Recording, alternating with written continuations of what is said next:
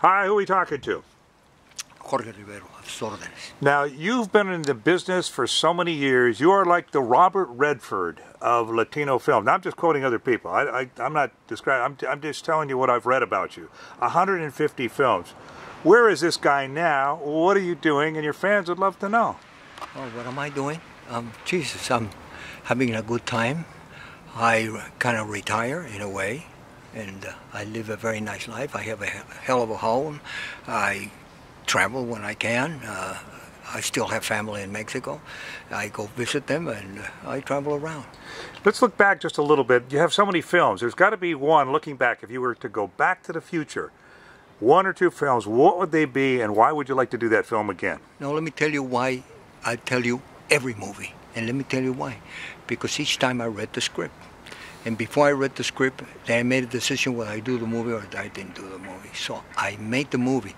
Now, that the movie was good, that the movie was bad, that didn't matter very much on me. It was matter on editing, it was matter on music, it was matter on the director, it was matter on many, many things, and of course on the actors too.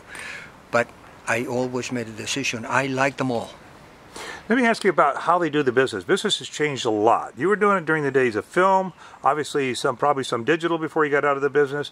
How has the business changed? Has it gone too fast, too condensed, or what is it missing? What is Hollywood missing, do you think? I'll tell you what I think it's missing. Everything is computerized now. I saw the Three Musketeers, now they fly.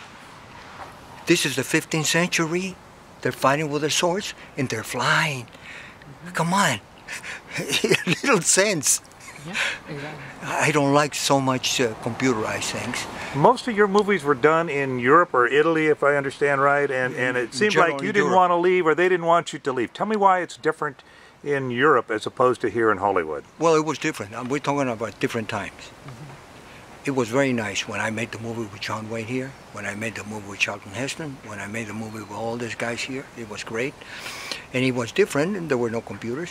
There wasn't computerized, the whole thing. And in Europe, it was different. It was between the way we did it in Mexico and between the way they did it in Europe. So the Italian movies were, in a way, kind of a Mexican style. So it was fun. It was I had to talk in Italian. I learned Italian. It was very easy for me. It was very easy for us to learn Italian because it's very similar to Spanish. So I picked it up real fast. Who was your favorite actor or actress to play a role with in a movie? And just kind of recall for me why you took that movie or that particular scene. Because if I remember right, you always wanted to get the lady that had the lead in a movie, and you always wanted to be either lead or right behind them. I didn't understand the question. In other words, who was your favorite actress or actor to play with in a movie, and what movie was it? Talking me as an actor? Okay. Well, there were a lot of them. A lot of the male and female, and it was a lot of fun to work with everybody. Do you have one favorite that stands out in your mind whenever you talk to some of your old friends and stuff and say? No, because everybody did his best. Once you're in a movie, you do your best, the best you can.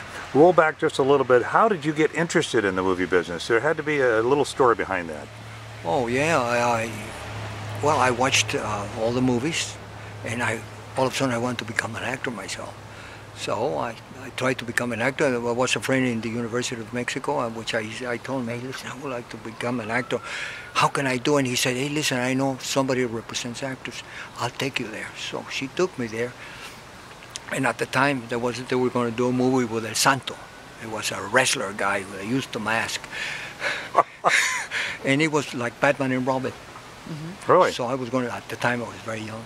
And I played Robin, and of course El Santo played Batman with his mask and his cape and the whole thing. Jesus, that really put me in the map. What advice, you got advice, and who was your mentor, by the way, if you recall, the guy that gave you the best advice? There was an actor called Jorge Rivero that worked a lot in American movies. Didn't do very big parts, but he was a great actor. And he advised me a lot. I worked with him in my first Western. People getting into the movie business that are young now, Latino or otherwise, what advice would you have for them, and what did you learn over the years that kind of stuck with you? What happens now is totally different, the ball game. Now you have computerized everything. Now they tell you, you see those lines? Stand over there.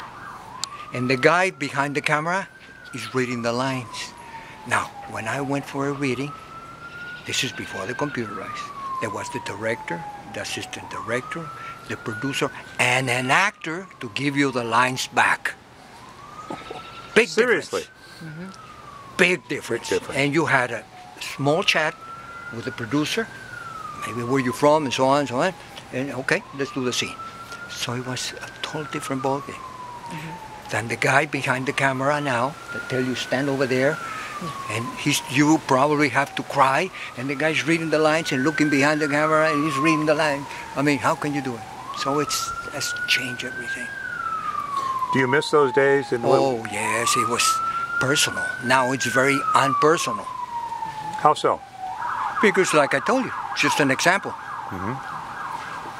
What would you like your fans to know about you and how you appreciate? Because fans really make or break a movie The fans star. have been always very nice to me. It doesn't matter, for instance, when I went to Mexico recently at the airport, I'm talking about 3 months ago, at the airport, you never expect somebody young guy from another generation, because I've been here 31 years.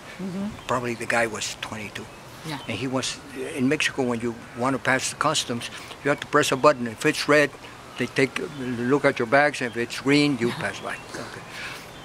So the guy was when he said, "Are you Mr. Rivero?" Yes. "Oh, Mr. Rivero, I have all your movies." "Oh, can I give you a hug?" I mean, how does that make you feel? Very good, because he was another generation. Completely another generation. Great. And you've lived up here in the Hollywood Hills for how many years, and why did you pick this particular area? So you can still keep an eye on Hollywood? Or? Yeah, you can see it from my house real nice. I have a hell of a view. Very good. Well, listen, good talking to you, and good luck to you in your retirement years now.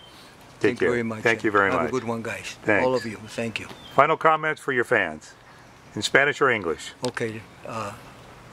Les mando un abrazo.